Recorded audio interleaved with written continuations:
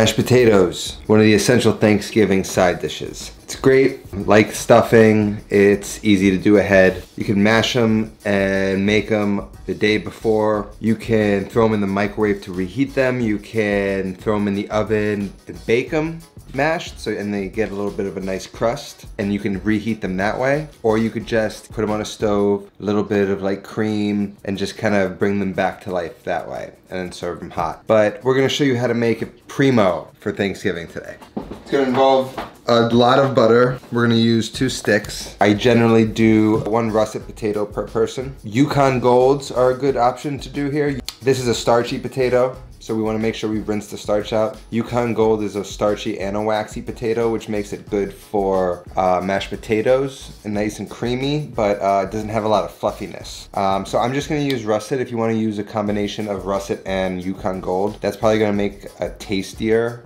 mashed potato, so feel free to do that. But this is easy because I can measure it out 1 per person. So, you know, if you're gonna serve 10 people, make 8 to 10 russet potatoes for your mashed potatoes. And then from there, you can sort of scale up the recipe. I'm gonna make 3 potatoes here. I'm not making them a ton. This isn't Thanksgiving yet for me. I have some heavy cream. I'm gonna get it hot and then add it to the potatoes. The butter I'm going to melt first. It helps to become one with the potatoes. Getting butter all throughout, I feel like it just helps a little bit better than putting cold butter in there. So that's what's gonna make it sort of creamy and delicious. We've got salt, and I'm also gonna add olive oil. Olive oil is gonna add some more flavor as well. And then some chives just for the topping. So we're gonna get these guys peeled, diced up. We wanna dice them up evenly sized, just so that they're cooked evenly. See all the brown stuff? Every vegetable peeler has a little function that enables you to pop those right out. I'm just gonna cut it down the middle, and then into quarters.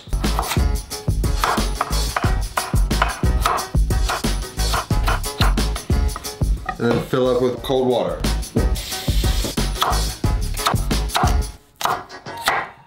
So now we have starchy water. It's foggy. What we want to do is make sure that we drain out all of this cloudy water and just make sure we get it till the water sort of runs clear. So now we rinsed off all the starch, which we want to get rid of to make nice fluffy potatoes. The water's clear. Filled it back up with cold water. I'm gonna season it heavily with salt, and I'm gonna get it onto the stove. I'm gonna bring it up to a boil and then down to like a moderate simmer, and just cook them until the fattest piece that I could find in here, probably something like that, can smash easily with tongs, or you can also check with a fork or a knife, and there should just be no resistance. Run these through a food mill and get them nice and fluffy. So let's just get over to the stove.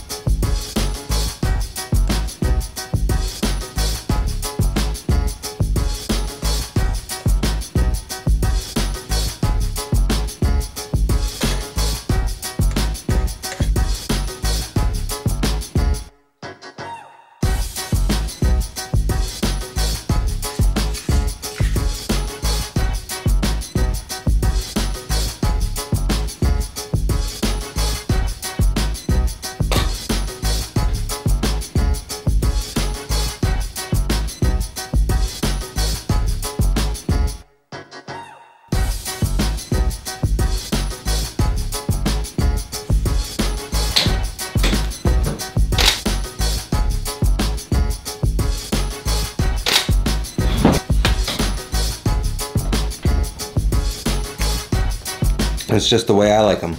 Some people like them really sort of pureed, almost like a sauce. I like them to stand up a little bit. I want them to be creamy, buttery, smooth, and have it not sort of melt down on the plate. You get some gravy to kind of stick into the center, and it's just so decadent. If you're scared of butter, Thanksgiving is not the holiday for you. Everything we're doing this month is going to be heavy on butter. We only live once, guys. How many Thanksgivings in our lifetimes do we get? Do the math, but I think it's worth it to go over the top, especially this time of year, because you just gotta be grateful for everything you have and for butter.